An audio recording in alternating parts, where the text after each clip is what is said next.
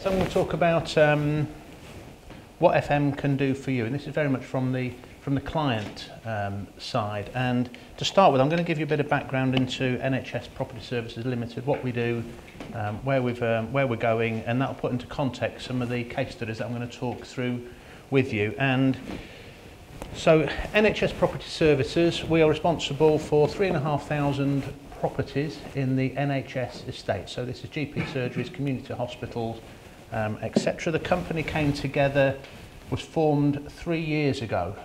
We work directly to the Department of Health. We're not formally part of the NHS. The reason for that is the Department of Health wanted to set up a new company, staffed by the best people they could get, to run the NHS estate as professionally as it could be. They wanted a clear division between the people who are running the clinical services and the people who are running the property. So we came together 3 years ago, and we came together from 160 individual local NHS estates departments, all with their own ways of working, all with their own priorities. So we've been on a significant journey during that time. As I said, we've got a clear mandate from the government to improve the utilisation of the estate, minimise the cost of running the organisation, of running our properties, and importantly, we're passing our savings back to the patient ultimately. So that's where we are.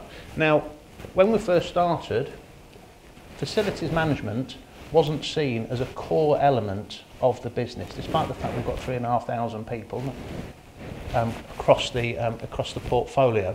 The traditional view, and I know most of you would recognise this, the traditional view of facilities management is if you're doing a good job, you're not seen. It's a support function. It's very much a commodity. The best thing you can do is get the services in as cheap as you possibly can. It's transactional, short-term contracts, it's all behind the scenes, and really it's all about maintenance and cleaning, etc., etc. What we've been working on is how can we change that approach where we're working, because facilities management is clearly a lot more than that. And I'm going to talk through some case studies with you. So as far as I'm concerned, good, strong facilities management is all about being a strategic planning partner. We've talked about the advantages of deploying technology, for example, in energy. If you understand the cost, you can start making proper decisions around your estate and the utilisation of that estate. That informs investment decisions. We talk about successfully controlling and minimising costs by taking a proper professional oversight of what's being spent where. It's creating and measuring value. It's not just about cost. Cost is important, but it's the wider value that's important. And if you're running estates and facilities management effectively, you are absolutely keeping up to date with new technologies and ideas. Things do not stand still in facilities management. And what's significantly important is to be good at facilities management, you have to be focused on the customer. A strong customer orientation is what we need and what we're aspiring for throughout all of our people.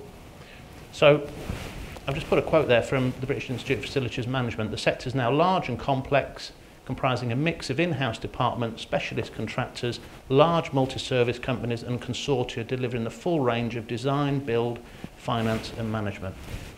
Concur with all of that, and in our organisation it's facilities management that's at the driving front end.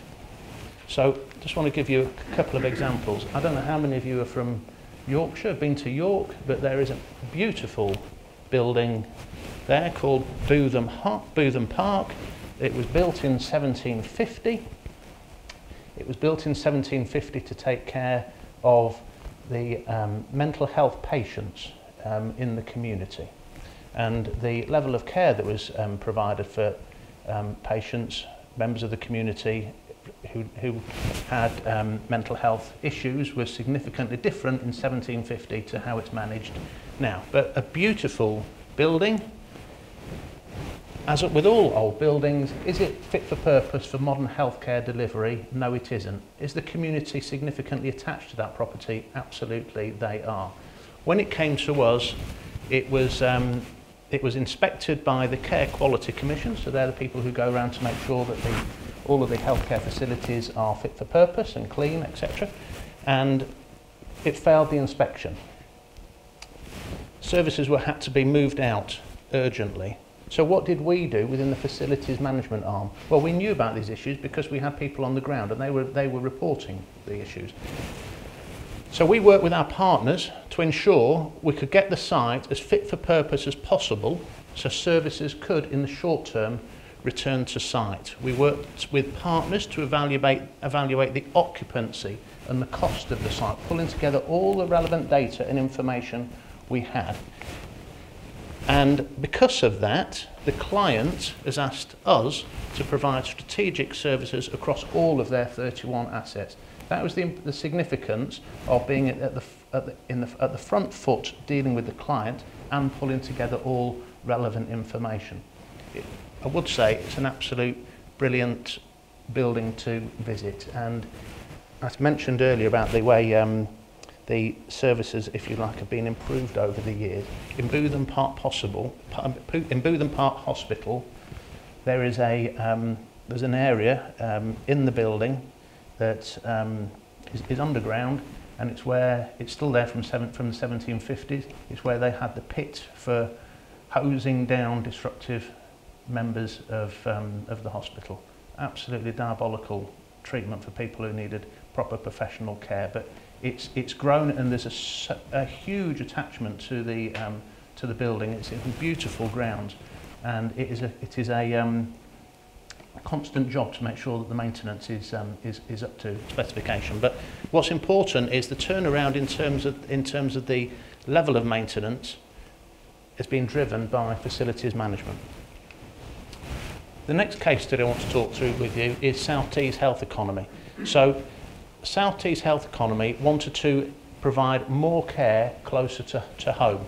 That meant that they wanted to invest more in the type of estate that we've got in NHS property services. So the estate had to be completely reconfigured. Again, taking the lead, we were able to model how the centralisation of support services and facilities management services could be used to help cover the costs of redeveloping properties and improving the utilisation of the estate. So the important thing is by working closely with the clinical providers and undertaking good practice on FM, there's a saving of £1.9 million that has been reinvested back into the estate. Third one, this is significant. When we formed NHS Property Services and the 150 plus organisations came together, we had over 2,000 contracts, arrangements in place with suppliers across the country. We've gone, using our scale, we have rationalised all of those arrangements. We've gone from 2,300 to now 20 contracts in place across the whole country.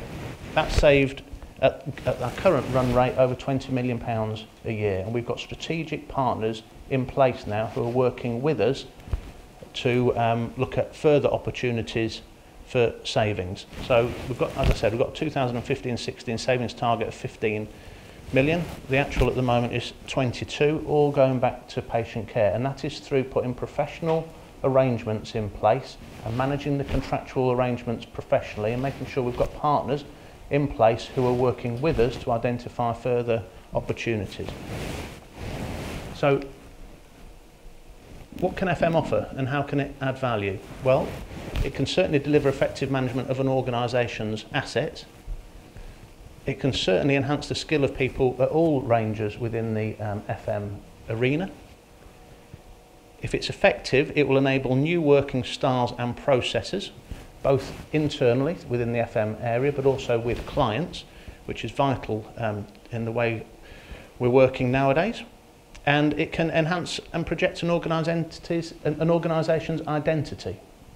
It's the FM people who are on the ground delivering services day to day, and if they're aligned effectively with the organisation's value, it'll be seamless. And it can help the integration of processes associated with change, post-merger, acquisition. And for me, more than anything else, it is all about